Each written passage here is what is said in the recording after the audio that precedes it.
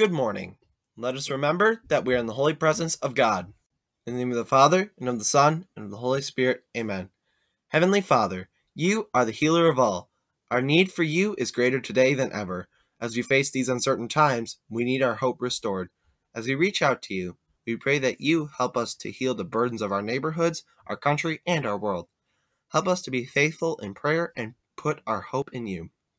Teach us what you want us to learn from this pandemic, and show us how to be patient as the world heals.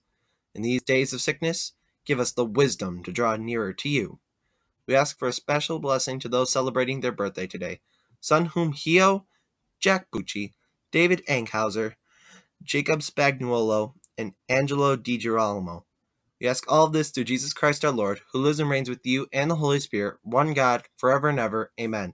St. John Baptist Sal, pray for us. Live Jesus in our hearts forever. In the name of the Father, and of the Son, and of the Holy Spirit. Amen. Have a magnificent Thursday, pilots.